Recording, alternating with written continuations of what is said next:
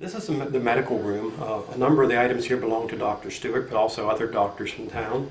Here's a house call bag that belonged to Dr. Harry Etter. This one belonged to a Dr. Dana Sutcliffe. And this one was Albert Freeman, whose office was just 4 doors down the street here. And a number of these items came from Albert Freeman's office. This is kind of a neat item. It's a sterilizer. It's electric. It has a cord there in the back.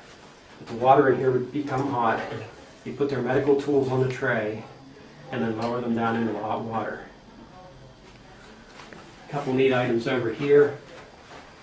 The rhubarb alkaline and the castor oil. Here's a picture of Dr. Stewart.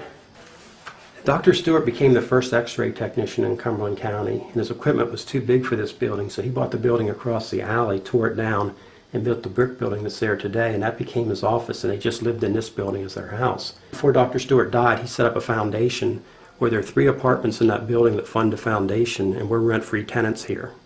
So that was quite a gift to give this house to the Historical Society. This is from Dr. Jack Harkman wrote, and this was in 1957.